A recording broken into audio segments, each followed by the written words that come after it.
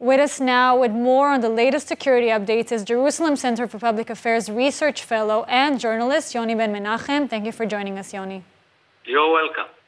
So, 2 remote-controlled bombs at bus stops. This seems likely to be the work of a terror cell rather than a lone wolf. Where is believed the group is based in, and how are they connected?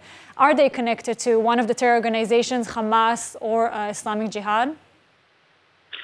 It seems like a very organized terror group which is associated or operated by maybe one of the terrorist organization in Gaza Strip, either the Hamas or the Islamic Jihad. There's also a possibility that this group belongs to ISIS or even the Popular Front. All these organizations that I mentioned have experience in exploding or donating bombs with remote control. This is what happened yesterday when the charges were operated by a cellular phone. And now the Israeli Shin Bet, the Shabak, and the Israeli police are trying to get to the people who carried out these 2 attacks. There is police activity in East Jerusalem itself, in some of the neighborhoods, and also in the villages north of Jerusalem, like Bet Iksa, where the suspicion is that maybe some of the residents there are involved in the attacks. We saw celebrations in different places in Israel, also in Gaza. How come no one took responsibility yet? They don't want to take responsibility because they don't want to be exposed to international pressure or to Israeli retaliation. If one of the terrorist organizations will claim responsibility, it's only a matter of time till Israel will retaliate and attack targets of this organization in Gaza. So this is why they are keeping quiet. Just today, the security services announced the arrest of a Gaza man with an Israeli work permit for plotting to a bus bomb in the south. What more can the security services do currently to curb the current terrorist threat? It's obvious that the center of the terrorism is in Gaza Strip, where all the terrorist organizations, especially Hamas and Islamic Jihad, are trying to recruit Palestinians from the West Bank, and also Palestinian workers from Gaza who work in Israel. And this is what happened. They train them and they give them orders to carry out terror attacks. What is alarming is that apparently Hamas is returning to the method of putting bombs in buses, in restaurants, in public places. And this can be an indication that maybe Hamas is involved in the terror attacks in Jerusalem.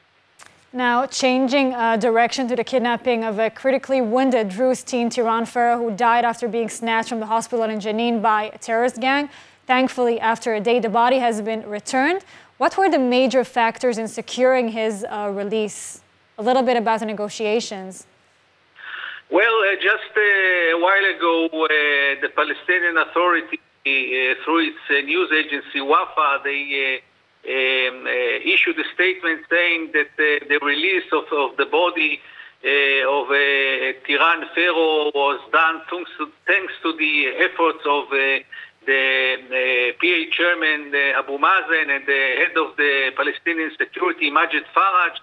So they want to take the credit for the release of this body, but actually I think that the armed terrorists who kidnapped the body, they were afraid from the retaliation of the Israeli army that will go into Jenin and rescue the body by force, and also they were afraid of the retaliation of the Druze community, who threatened also some elements in the Druze community, also threatened to take revenge if they don't return the body, and I think this is the pressure that finally made them return the body. So Yoni, about that community, the Druze community is Arabic-speaking and very loyal to the state of Israel. If necessary, would the Israeli army have risked the lives of soldiers to retrieve the body? I mean, we know stories like Oron Shaul and Adar Goldin. What's different here? The difference is here that in Jenin is surrounded by roadblocks of the Israeli army, and the army can impose closure and go in and bring the body. In Gaza, it's a different situation. There is a border, and it's a large terrain, and there are a lot of hostile forces. But still, Hamas, Islamic Jihad. No one had to go in. I mean, they brought him back.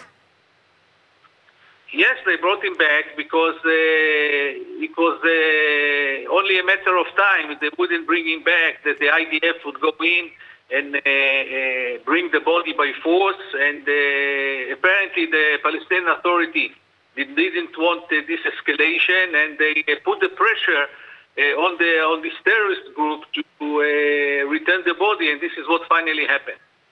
Yoni Ben Menachem, thank you so much for joining us. You're welcome.